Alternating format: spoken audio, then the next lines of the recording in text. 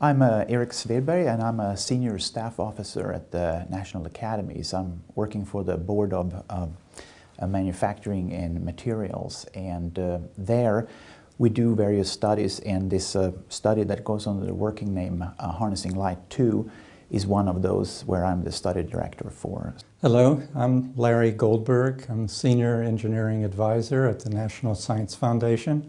I've been involved at NSF in the funding of this study with the National Academies, with the NSF agency, together with Department of Energy, DARPA, NIST, U.S. Army. The study that the National Academies is carrying out is really a second phase that dates back to the original study of harnessing light that was released in 1998, studying optical science and technology, status and opportunities. And with the time that has progressed with advances in optical science and technology, we are interested to reassess the status of the field, and in this case particularly to look at the opportunities in technology areas.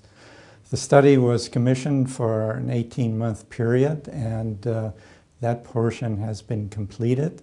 Now the next phases are in the National Academy's procedure of review of the study with experts in the field and editing, and we're hoping for release perhaps in the time frame of May of this year. The goal with a study like this is, of course, to answer the statement of task, which was worked out with the sponsors and pretty much the academies, the board, and so on. And if the statement of task can be answered, then I think that the academies has fulfilled the mission as the agencies that has sort of sponsored the study would like to have it.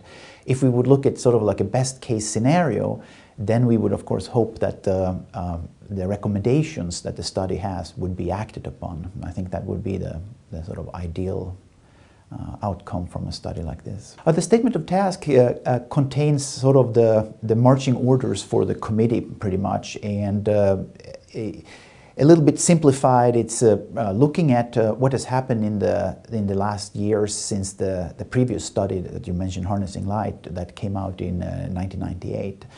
It's also looking at the technological opportunities that has arisen since that study, and also sort of where the state of the art is right now, in both in the U.S. but also sort of in comparison to other countries, and a little bit like towards the economical aspects and the technology, and not as much in the science sense.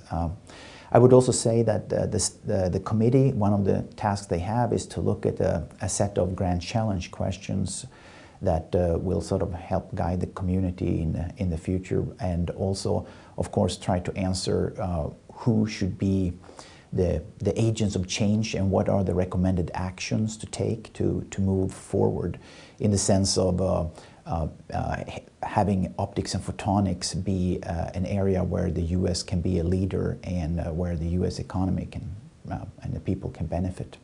The study is the first phase of the activity. Once that study is released, the really important work is how to disseminate it and bring attention to it to the wider community of stakeholders, which can include Congress, the various agencies where optics and photonics has a role, clearly to the academic community, but importantly also to industry. And in order to enable effective dissemination, the professional societies are taking an important lead role. I think, of course, I hope that a lot of them will look at the report, read it, maybe pick particular portions that are near and dear to their own research and so on, and I hope that they would be able to spread the word, look at it and think about the conclusions and recommendations that the committee will come up with, and hopefully be able to spread the awareness, and I think through that hopefully a lot of the recommendations could be acted upon. The current climate in this country is one that is looking towards economic growth, and that relies to a great degree on innovation. And we're interested in seeing where optics can play an important role in helping the country to develop new technologies, new manufacturing opportunities to make it more competitive in this field. Optics and photonics, when you look at it, it's in a lot of places, and I think that not everyone is aware of how their life and so on has been affected by all the developments that have happened in that area recently.